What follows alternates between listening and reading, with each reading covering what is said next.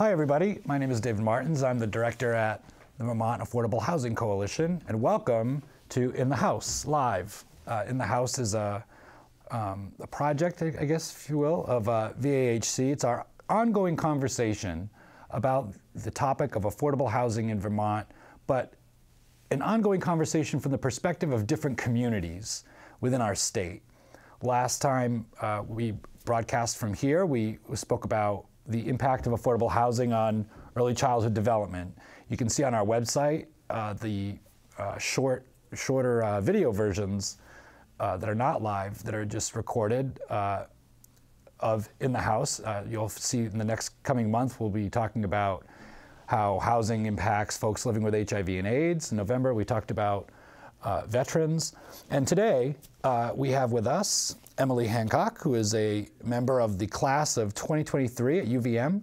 And Emmaleigh and I are going to be talking about affordable housing and young people, specifically college students and recent grads, and kind of the relationship, right, between young people and the housing crisis. So Emmaleigh, why don't you tell us a little bit about you. Are you from Vermont originally? I am actually originally from Kansas. Kansas. So I am a long way away from home. I applied to a bunch of schools trying to just get out of the Midwest. And then UVM ended up giving me the most in financial aid package. And I was like, excellent, Vermont is the best state. Definitely going there.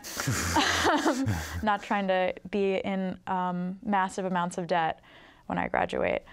I think my perspective is probably a little bit different than a lot of other college students at UVM. I am paying for my own school and paying for my rent and paying for all the things myself.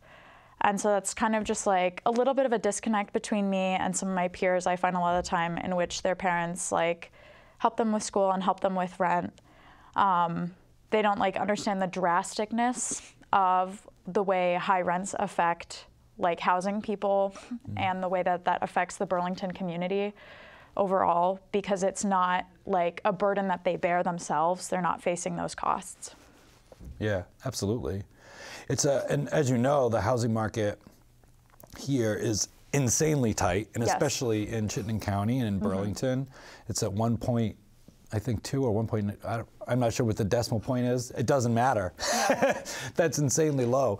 That there's not even apartments available, never mind apartments that are affordable, because there's none available, so everybody knows that they can charge whatever they want for an apartment, and someone will pay it, right? Exactly. And one of the things that thinking from my perspective myself, thinking of oh, if UVM offered more scholarship money to help offset those costs, but then all that's going to do is just increase prices, because you're just increasing more money into the system that already has a lot of money pouring into it.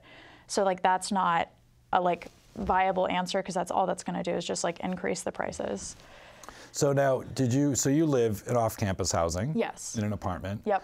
What was your experience trying to find one? So I actually experienced a little bit of homelessness in May of 2020 when I came back to Vermont. My job had extended me back and asked me to come back after getting furloughed, and I was I make a lot better money in Vermont than I do in Kansas, where the minimum wage there is $7.25 an hour.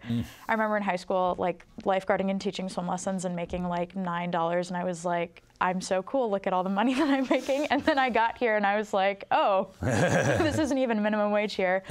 But for me, it's I was very, very lucky with the place that I found. I have 2 roommates, and I only pay $500 a month to have this little closet space to live in. But it's what I can afford, and it's what keeps me housed.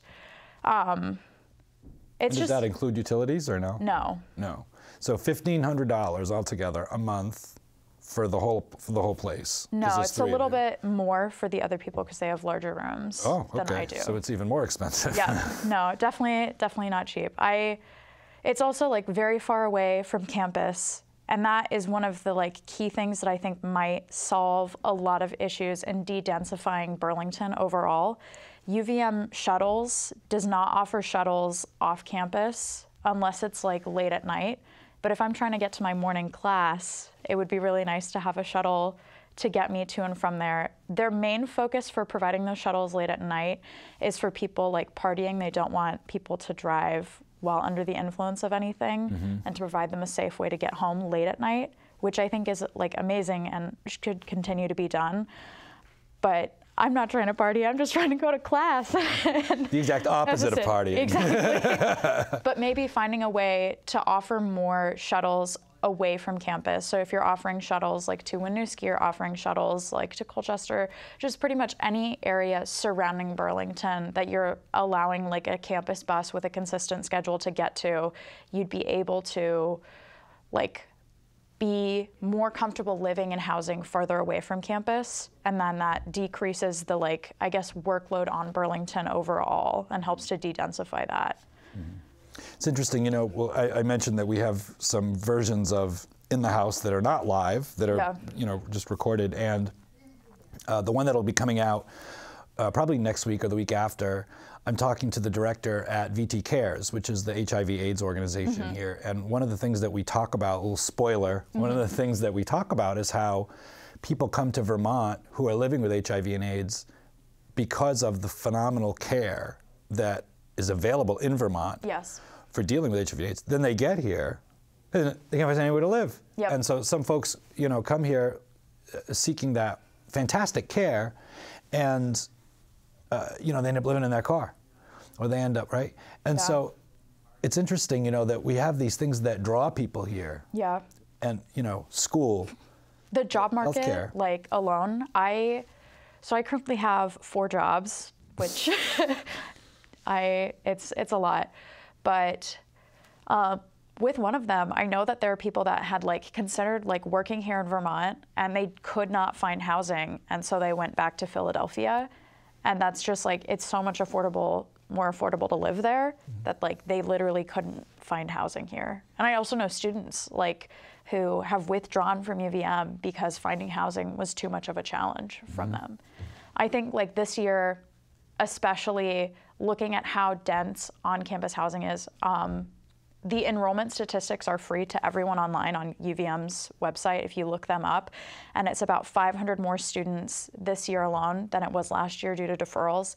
And looking at that and thinking, okay, they're on campus now, they'll be on campus again next semester, but then the year after that, they're all hitting Burlington. I will be graduated by then, but I just like, am thinking about trying to find housing in that market with 500 more people if the housing market's already this tight and more people are trying to move to Vermont.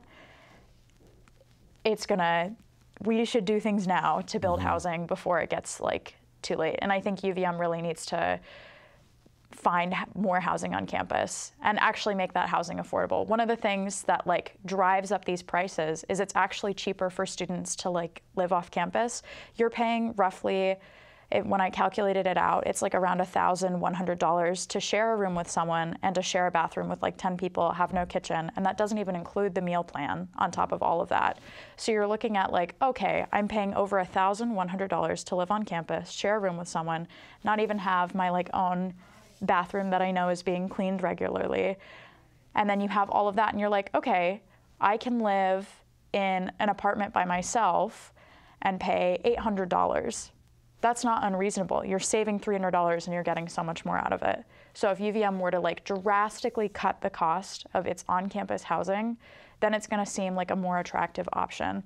And then on top of that, they also need to make sure they're not over-enrolling students. Like this fall, they need to like only accept a very small amount of students compared to last year.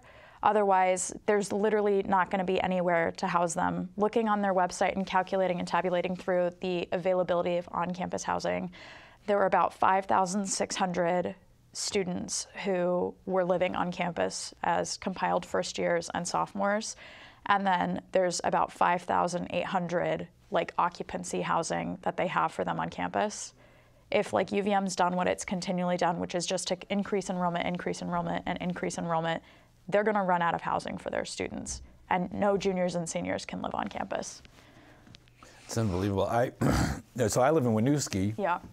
And a buddy of mine lives, I'm on one side of the circle and he's on the other side, and sometimes we'll get together for dinner or something.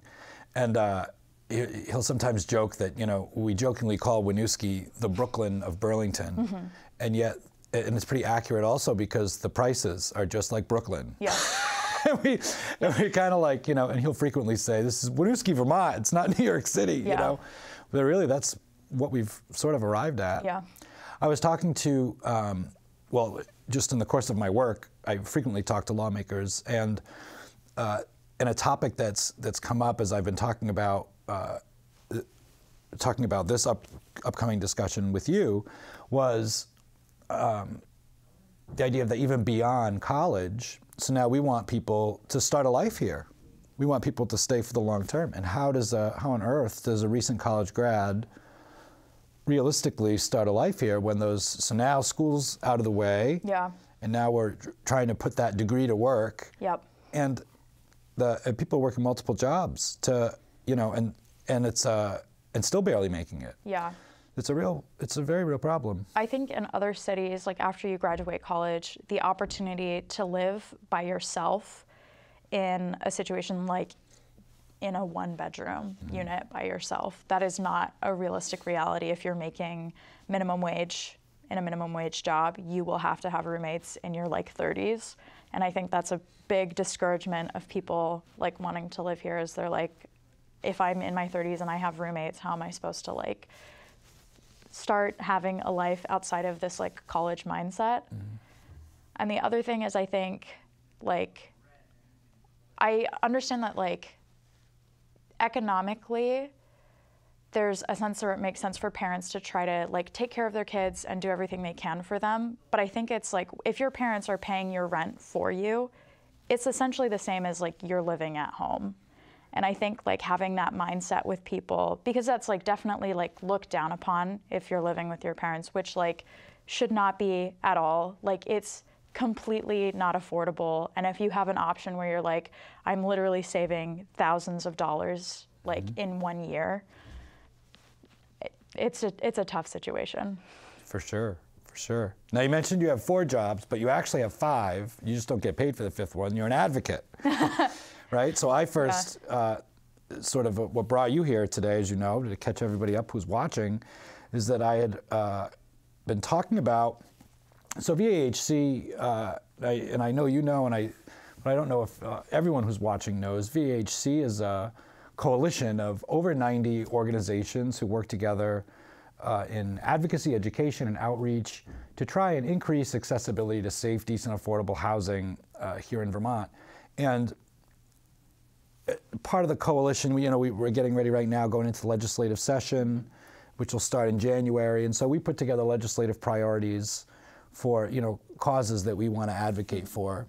Next year, we're going to have a more sort of, once I'm more settled in my role, we're going to have sort of more of a process of really giving real voice to our members to really come together, maybe right at the end of the session we're going into now, to start talking about the next session and really be a part of putting policy in and really, not just saying, well, I want to support this bill that's already in, but that how do all of us as a coalition help contribute to shaping the needed policies. And a voice that's missing at the table is young people. And I think that voice needs to be there, and lawmakers agree that it's a missing voice, and it's a voice that they want to hear from. And so I was talking about this with our steering committee, and someone said, oh, I was at this community meeting and this college student spoke and she was so eloquent and all this. So I tracked down the recording and then I talked to the organizer to get the contact information and all this stuff. And I watched you speak in it, and you were very passionate, very articulate, as everyone is hearing tonight too. And so then in talking, I found out that you've actually been kind of formally working on this, right? So tell us a little bit about what your project has kind of been. So right now I've been trying, so I qualify for work study, and I've been trying to get that as my funding for working on just understanding how the pandemic has exacerbated the effects of houselessness. And that's I don't know, that's a very near and dear issue to my heart after experiencing that myself. It's a very stressful situation, and especially trying to be a student on top of that, you can't set yourself up for success in that situation. For sure. Yeah. And you've done some like roundtable stuff among the student body, right? Yep. So like you've done some formal things with other Yep. college students. Just trying to like listen to their perspectives and just trying to like give them a space to be heard, because I feel like a lot of times like their voices are just like, not that they aren't heard, but it's just they don't have the time to like actively go out and say like, this really is a tough situation for me. This is a really tough situation that I'm in. I know one of the things in a post I made on Front Porch Forum, I was getting responses from medical students, getting responses from graduate students. So this isn't just an undergraduate issue. Like medical students leaving UVM medical school because they can't afford to live here, graduate students switching to different programs because they can't afford to live here, or it's just too much of a headache. The fact that you have to look like over 7 months out to be able to even find housing for the like upcoming year kind of boggles my mind. Like, it is not like that in other cities, but it's also, everyone is having this issue with the pandemic. I was just reading an article earlier today about UMass Amherst and how they are experiencing like one of the exact same things. They over-enrolled the amount of students they're able to house, and then that's leading to like constriction on the like community around them, and then that's like displacing them from housing. What's really frustrating is if you don't come from some sort of like financial backing, Burlington isn't somewhere you can live anymore. It's slowly like morphing into a place that like you have to have serious money if you're going to try to live here affordably. Yeah, for sure. I know, you know, I'm not from here either. I'm from Rhode Island, and I just moved here in July. And I got really lucky finding my spot. It was really, I was stalking Craigslist, literally. I mean, I'd be sitting in meetings for my previous job, refreshing the page. And the second a new thing would pop up, if it wasn't a scam, it was some apartment that was, you know, I remember one that it talked about like great city views, and it showed a picture of this living room window with a skyline. And I said, there's not a single skyline in Vermont. Where's that picture taken?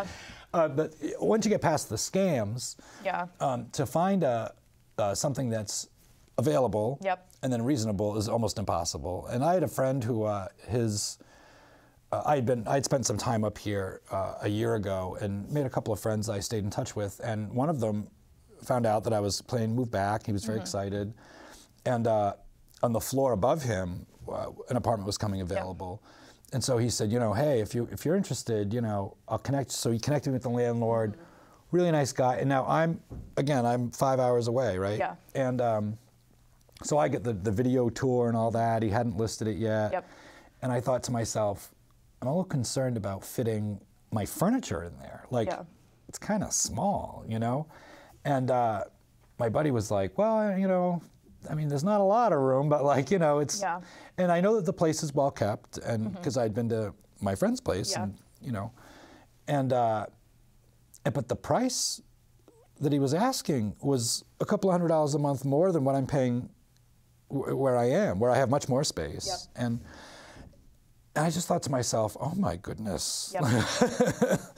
I don't think that people, I think that sometimes when we talk about affordable housing, people just think of homelessness. And they don't necessarily connect all the dots and recognize that the issue of affordable housing is an actual named issue.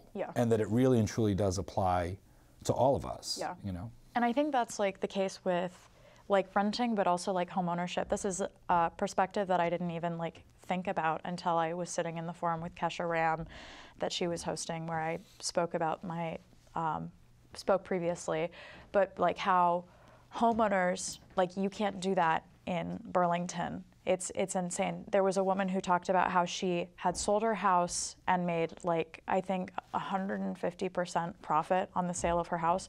And then looking for a different home in Burlington, she couldn't afford to live there because prices had changed that drastically. And that like looking for housing, it's like, I've been looking for housing with my partner, and I was like, oh, I looked at this, and I like sent it to him. By checking it 3 hours later, it was already off the market. So it's a very, very volatile situation, both for renting and for housing.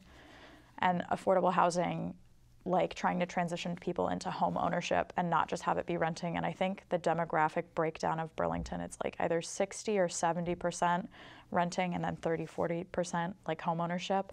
So it's a very rent-driven market, which is very different than I would say a lot of other cities. What have you had any experience of, in your conversation with other college students, or even just in your lived experience as a college student, what do you know about sort of the quality of the places that kids are living in? Are they living in dumps? Yes. Yeah. I would say they definitely are. The ideal situation is that they're trying to live as close to campus as possible, which makes sense because that's where you're spending like 8, 9, 10 hours of your day on campus. You want to be close enough. Yeah. You want to be close enough to your house that way you're able to come home, maybe eat lunch, maybe grab the things that you need to set yourself up for success.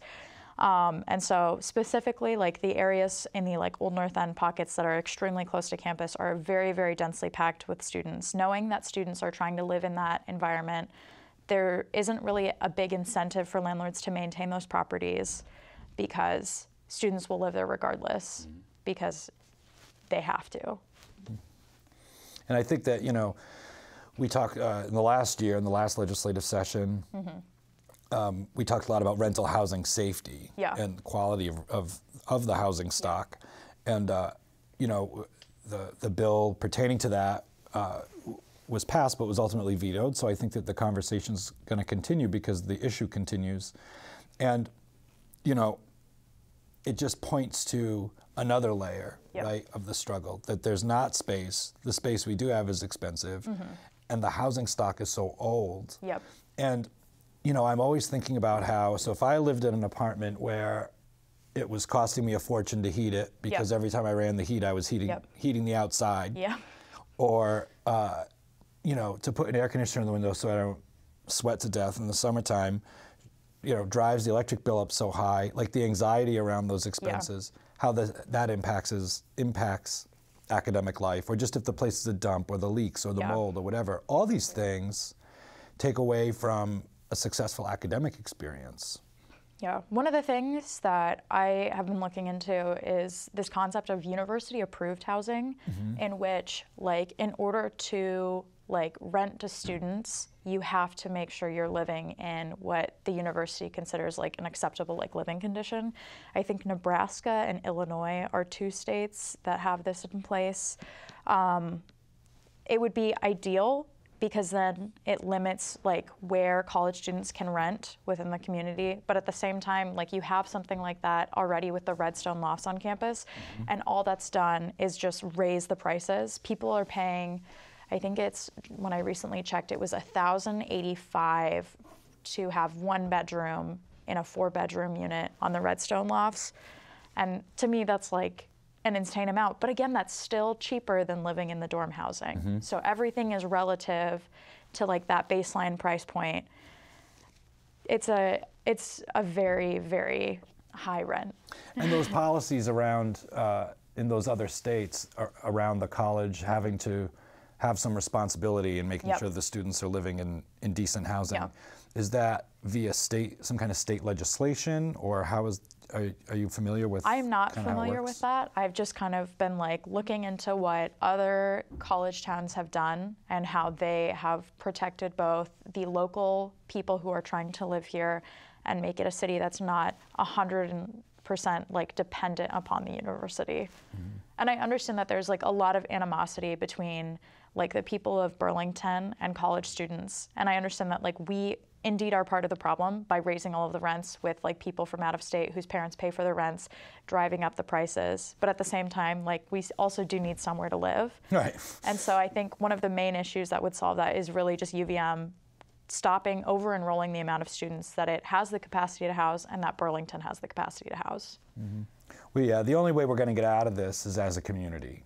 And really working together and putting aside any NIMBYism that's out there against some demographics or, you know. As we're here talking tonight, Emmaleigh, as you know, we have, hopefully there's some folks gathered at Manhattan Pizza and Pub having pizza and young people. And when our broadcast is done, we're going to talk a little bit, or they're going to talk there a bit about, well, what are we going to do?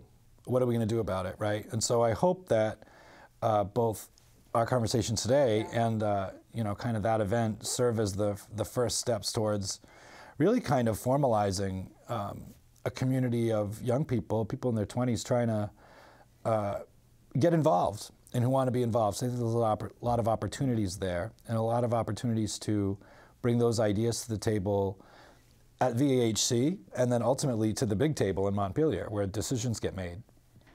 I know that like housing growth and the amount of housing being built over the course of the years has like really stagnated, and that could just be due of availability of space.